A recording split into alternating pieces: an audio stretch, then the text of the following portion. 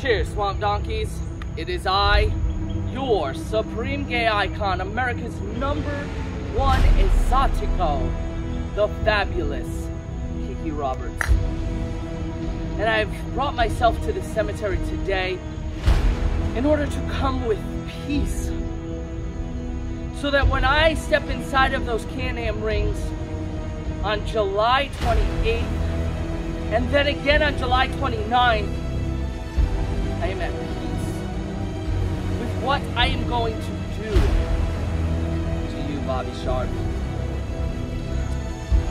See, Bobby, you have something that has a lot of prestige attached to it. The Stu Hart Memorial Championship. And on the 28th, I will leave just a little bit of breath inside of you to endure more torture on the 29th. So on the 28th, I will take that Stu Hart Memorial Championship from you, to allow you to show up on the 29th, to put out all of this fight that you have inside of you, the lion that lives inside of you, so that you can return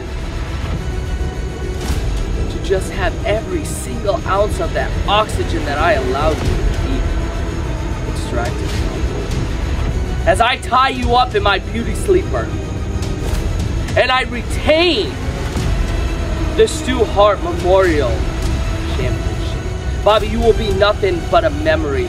Just like many of these folks that lie here today in this cemetery, they're nothing but a memory. And unfortunately, for many of them, that memory has passed. No one remembers them. They're nothing but little bones decaying in these graves. Unfortunately for you, Bobby, once that title is off of you, nobody's going to remember the line. But they will remember KiKi. You know why? Because everybody follows the KiKi.